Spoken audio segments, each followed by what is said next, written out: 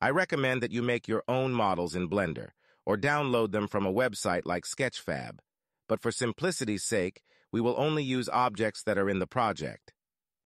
If you don't already have the workshop tools downloaded, watch the tutorial linked in the description on how to do it. Now let's get to the tutorial. First, drag the log barricade model located in the Assets folder into the Scene view. Then add the basic material found in the same folder.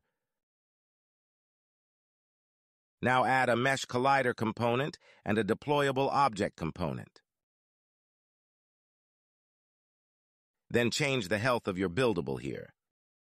If your object is a platform, you want the game to scan for cover positions.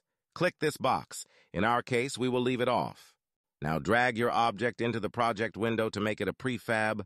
Then move your object in front of the black square and switch to the game window to take a screenshot for the icon.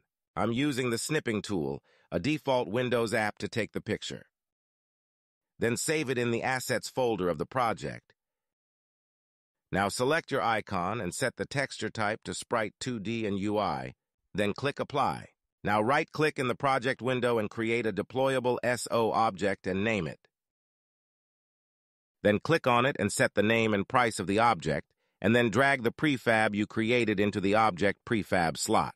If the mod you are making is period-specific, set the year. If not, leave it at 0. Then drag the screenshot you took into the icon slot. Now in the bottom right, create an asset label for it. Make sure to put some random numbers at the end, because if someone else's mod has the same name as yours, only one of them will work.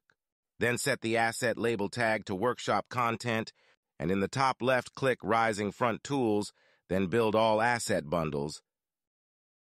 Once it's done loading, you can find your completed mod file in the Mod Content folder. It may not show up in the project right away, so you can right-click and show in Explorer to see it faster. Your mod is the one that ends in .workshop content, not the one that ends in .workshop manifest. Now drag the mod's workshop content file into the Streaming Assets folder located in the local files of the Rising Front game. Congratulations, you just made your first Rising Front buildable mod. If you want to upload it to the workshop, take the .workshop file and watch this tutorial on how to do it.